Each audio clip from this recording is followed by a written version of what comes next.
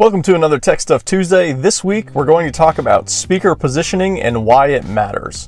We're going to take a look at 3 different cars with 3 very different setups on how they're laid out and explain the benefits of why each of them are good and how you can implement them. So let's get started with the first one.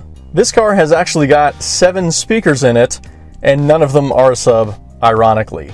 But positioning wise, we've got several things going on.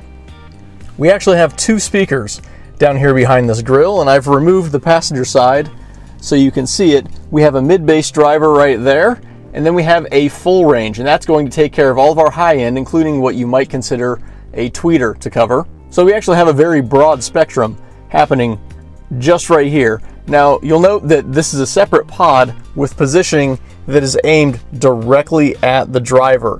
And the driver's side is the same thing where we've got an angle up. So this is going to bring the sound stage way up to your ear level. This is actually a very optimal position for being inside the door. You can tell there's nothing on the dash except for this center channel. And this center channel is also going to help bring the sound stage up.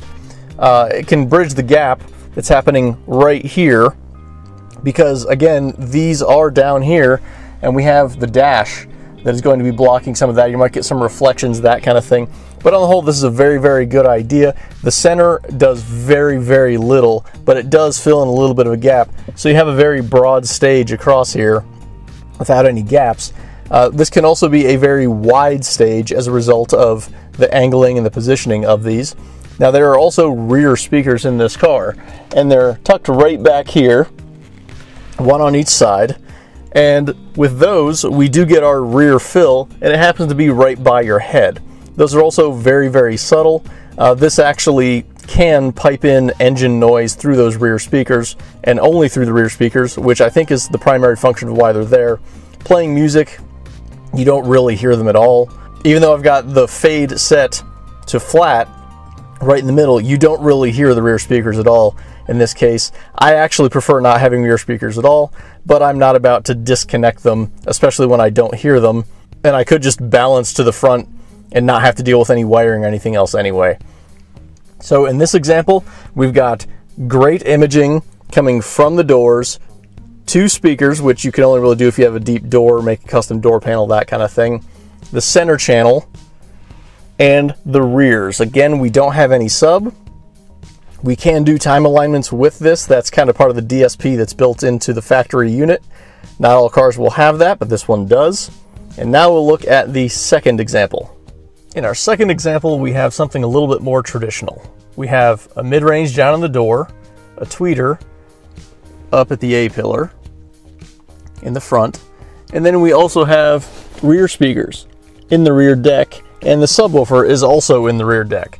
So the advantage of this setup is having the tweeter up here, we can have the stage get raised up just a little bit, but we do have separation between the mid and the tweeter that are going to be some considerations, especially if we have any type of overlap between those.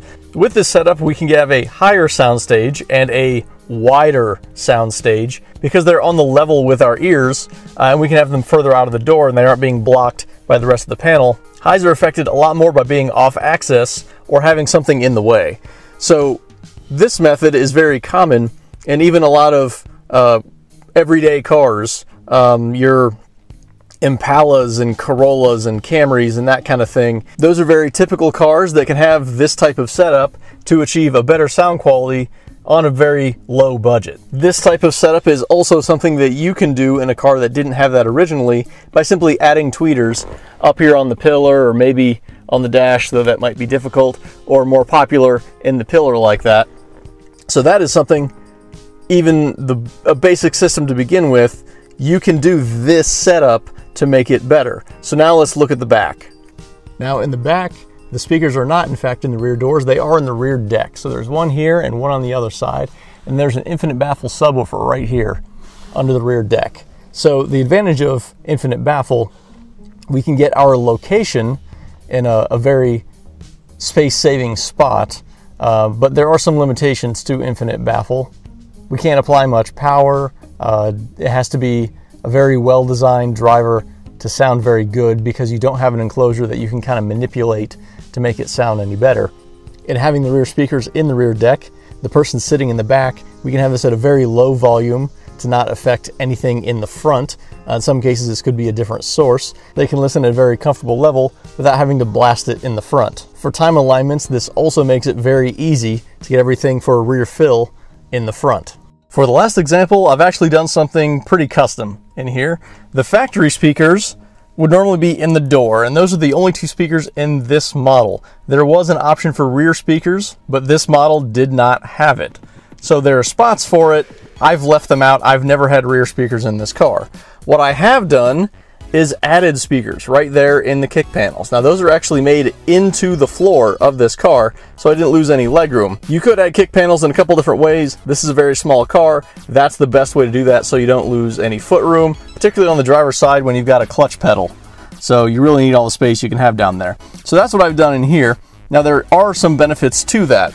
Because of the positioning, I can aim that exactly where I want it to because there's custom, but also it's aimed directly at the driver. Now I'm using a coaxial, these actually are Swag 6.5s that are in here, as opposed to using a component set, because I don't have to have a separate tweeter that I could potentially get kicked around, but also the mid and the tweeter are coming from the same spot, so I don't have to worry about timing or gaps. All of the sound being produced is coming from the same location, and that was going to give us a better sound quality. If it had components with these, I would have the tweeter directly next to the mid, but using a coaxial will get the same effect, but in a more compact package, and these are incredible sounding speakers anyway, so it doesn't matter. There was a time when I did have some mid-bass drivers in the doors. I had 8s in there where the 5 1/4s would go from the factory, but I don't have those in there right now.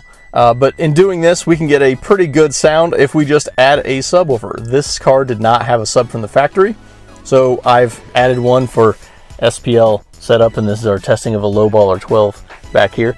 But it's obviously not something you'd want to drive around with in this setup or this appearance. But because I use this for SPL, I could swap out the sub very easily in this, but that's not exactly pertinent to what we have going on here in terms of sound quality or the benefits. So from a positioning standpoint, all of this is very important, because if we have it coming across here like it would be from the factory, and in a lot of cars, especially if it's way down in the door, everything is going to sound like it's way down here, and the idea is to have it sound like it's up here, right at your ear level. This is also going to give us a broader sound stage because we're emitting this way. So while we might get some reflections off the door, that kind of thing, that could actually help in bringing the stage width along with it. In some cases, I've seen it where rolling the windows down made the sound get wider because it can go this way. You don't have the reflections coming back. In your car, what should you do to get the best sound quality possible? Well, in this case, it was build something custom. If you can build kick panels in the floor, that's going to be an ideal scenario if you have something like this in the door. But if you can't go that far, you could put a tweeter up here. Like in the Mercedes, we had a mid down here and a tweeter up here, and that's going to bring the stage up. That's going to give us better imaging, a better stage, and that's going to improve your sound quality. Another option would be like in the first car, where we had everything in that door, but things were aimed how they needed to be, kind of like the idea of this, but all contained in the door. In a future video, I'll get into time alignments, how to set them, and why they're important, as I mentioned before. But if you enjoyed this video, give it a thumbs up. Make sure you're subscribed for all future videos. Hit the notification bell. You can support us on Patreon. Find us on Instagram and Facebook as well.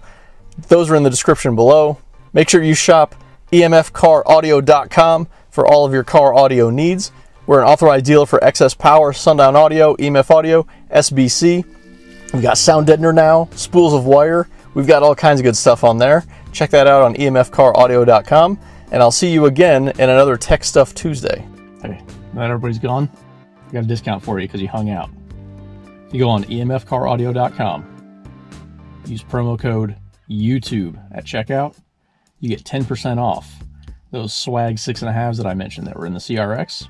They're 75 watts RMS, 4 ohms, sound incredible. You can use them on your motorcycle, on your ATV, your UTV. You can use them in your car, your boat.